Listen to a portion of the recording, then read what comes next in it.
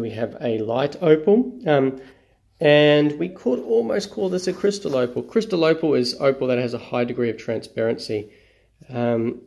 I don't think there's a high degree. There is a bit of transparency, we can see there, but not a high degree. But it's pretty close. You could call it either a light opal or a crystal opal. But one thing that's obvious, it's a big size. Look at all the colour, good fire. Nice thick band. I think it's in proportion with the size of the stone. I'll just turn down the light and show you. Oh, actually, it was down.